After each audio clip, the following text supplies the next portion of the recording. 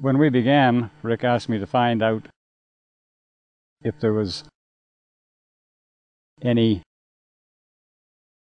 detrimental effects to the hemp oil.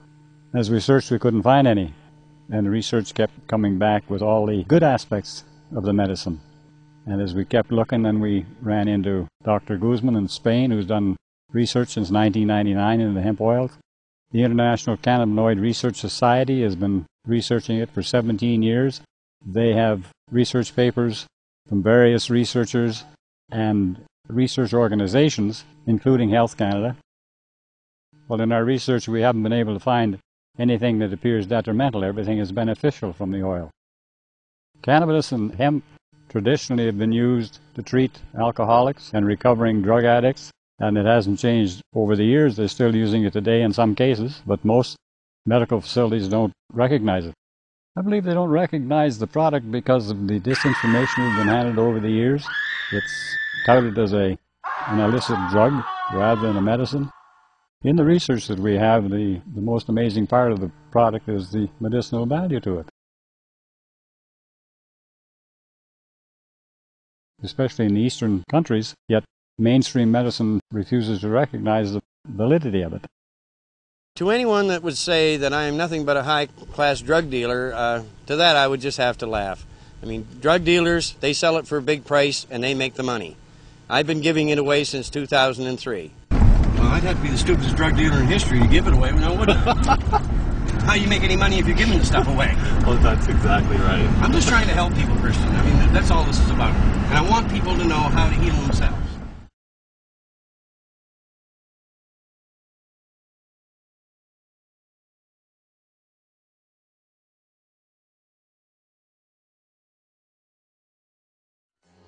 In 1975, I was listening to CKDH radio when the announcer came on with a report of THC from the marijuana and/or hemp plant killing cancer cells. 3 years previously, in 1972, I had watched my 25-year-old cousin die a horrible death from cancer. So when I heard this report, it certainly caught my attention. But time goes by, and I never heard any more reports, so I assumed that the report I had heard could not be true, or the system would be using THC to cure cancer.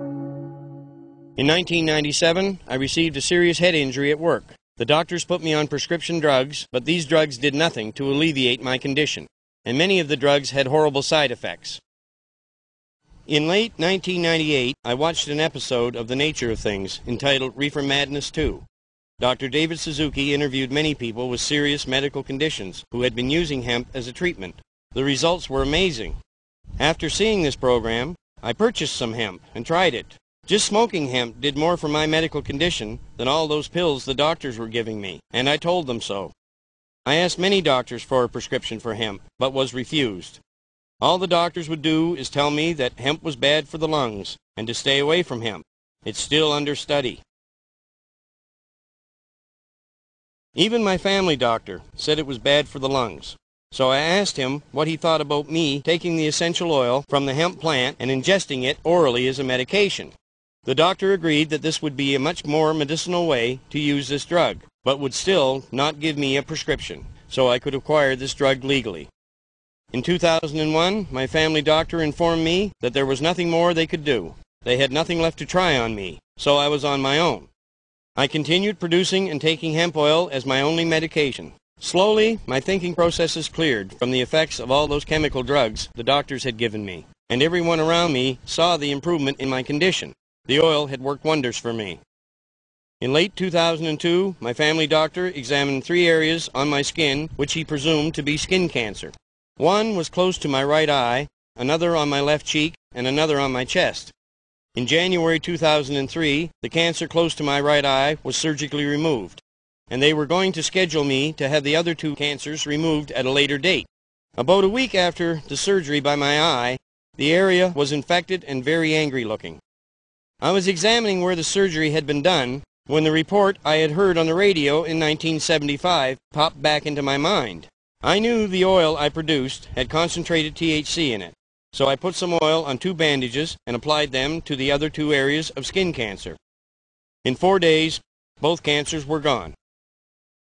Needless to say, I was very excited about the hemp oil curing my skin cancer, so I went to my doctor's office for a copy of my pathology report, which stated that I had basal cell carcinoma.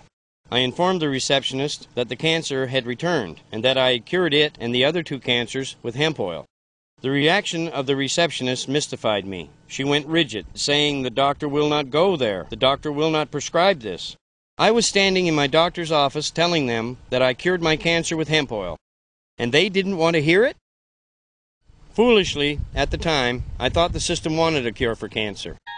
Seeing the receptionist's reaction to the hemp oil left me feeling very uneasy. It felt like the Twilight Zone. In April 2003, I contacted the Pain Management Center in Halifax. I had been told by a friend that the center might be able to provide me with a license to possess hemp. All I got was a recorded message stating that there was a 21-month waiting period and that you must be referred by your physician. Now, where did that leave me? My family doctor wouldn't even talk about hemp medicine. Big-time controversy brewing in a small town over this.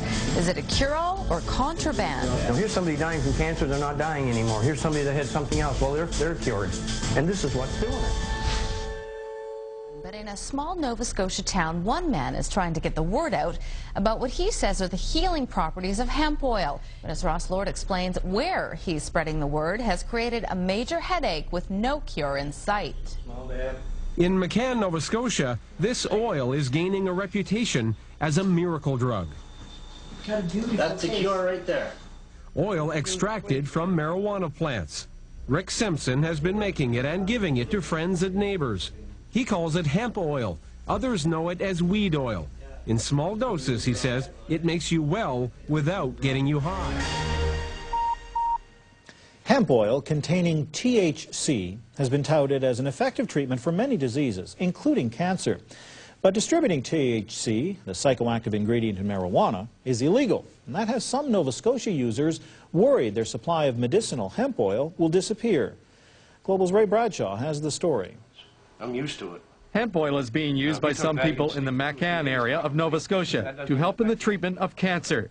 Now they're worried their hemp oil will be taken away. People are being very scared of the RCMP coming in their home and taking their medicine from them. And the whole community itself is living in fear down here, including my family. That's because the hemp oil Rick Simpson is making contains THC, an illegal substance. He says there's medical proof that THC kills cancer cells. Rick Dwyer says Simpson's hemp oil cured his father's cancer and other diseases. It took the fluid off his lungs. It repaired the prostate. It did so many things for him. He doesn't even take his insulin now for his diabetes because it controls his diabetes. Amherst RCMP told us they won't likely track down people who use hemp oil for medicinal purposes. But the RCMP say it is illegal to provide people with hemp oil containing THC, whether or not the supplier is paid. Simpson grew marijuana on his property and made hemp oil from it. This fall, RCMP confiscated the plants, but didn't arrest or charge him. They took it here, so what's to stop them from going house to house? Simpson says without marijuana to make hemp oil, he's been unable to supply people. He's hoping the attitude toward the drug will soon turn around. People are dying for no damn reason. I'd like to see the most medicinal plant in the world just get the recognition it deserves. For Global News in McCann, this is Ray Bradshaw reporting.